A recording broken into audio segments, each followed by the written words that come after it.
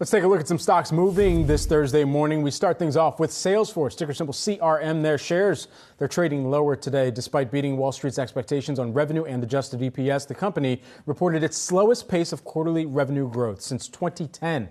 Salesforce also looking to pull back on its cloud spend due to economic uncertainty. I think back to that 2010 measure. That's back when I was writing research reports about Salesforce in my collegiate days.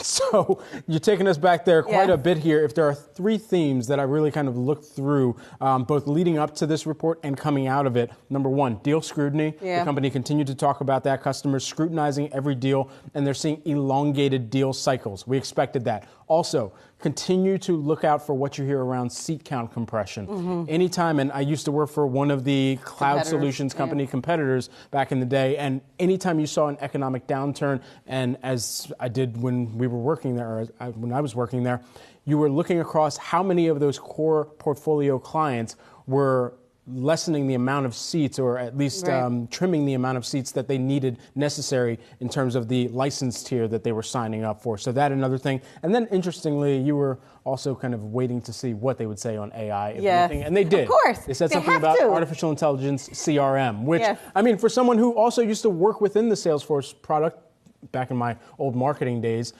that is, I think, one of the more cumbersome tasks if you have to do a lot of data cleansing within a CRM platform. So is that fun? Perhaps that's where it can is it fun? Is it fun? Brad. Man, about as fun as walking across some hot coals, But I mean, look, Mark Benioff has talked about this is supposedly the era of efficiency. We know what that means, and that had to do with those job cuts, and there was pushback at the time.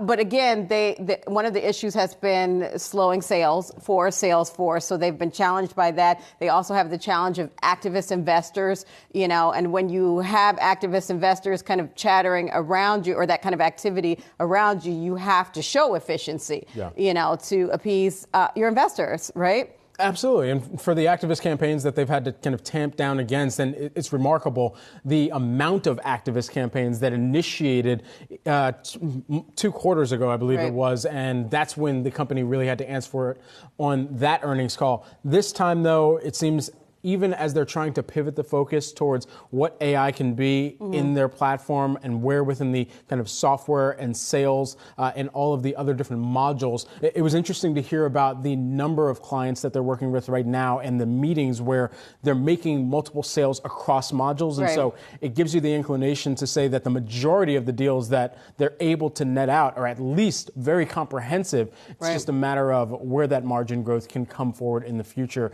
as some analysts turn a little bit more bearish here this morning after the report. But it is interesting because there were some good things that came out in their report. They forecasted, their forecast of earnings were better than their prior forecast. So revenue is expected to be a little bit better, around $8.5 billion. But again, not seeing it being rewarded in terms of the pre-market. We'll see what happens when the market actually opens. If it continues to be a thumbs down once the market opens, or if there's some pullback even to the hit that it's taking right now. And we are heading towards a new month on Wall Street, and sometimes you see new money coming in at the start of a new month. I mean, June 1. We had yesterday in the month lower for May. Jared, we talked to, he talked about that adage, sell in May and go away. That was just the last day of May, and of course the NASDAQ performed very well for the month, with the mega cap inflows in May. Right, absolutely. And as we round out and closed out May, of course, the focus here in June is out of the gate, what is the Fed going to do? Right. And I think that's what the market's really paying attention to here this morning, even as we've gotten a bevy of employment data that's coming forward over the